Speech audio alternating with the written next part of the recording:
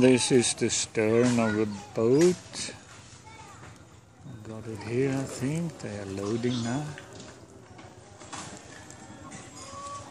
And there is the...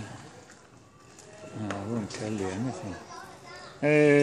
So there is a tube, this is a propeller there, and behind the propeller is a tube with little green plastic tube.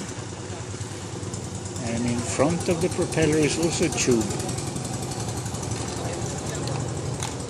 And this thing is up now, not in the water. How does the captain get it into the water?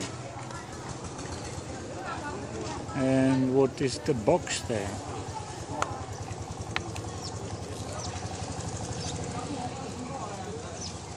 The box is the engine.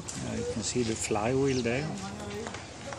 And if the driver raises the, what is in effect the tiller there, just a bit left to the engine, then the propeller goes down into the water.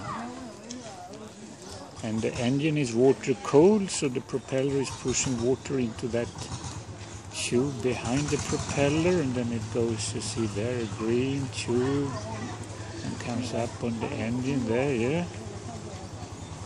And there is the outgoing water, I think, the dark green tube, which sometimes is connected to, I think, the tube there in front of the propeller to sort of help to suck the water through the engine.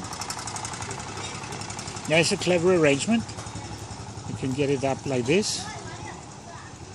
You can steer, and you can select how much of the propeller is in the water.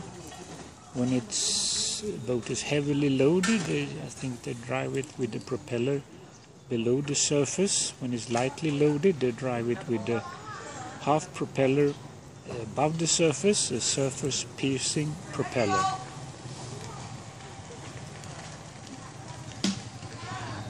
Yeah, it's a nice arrangement.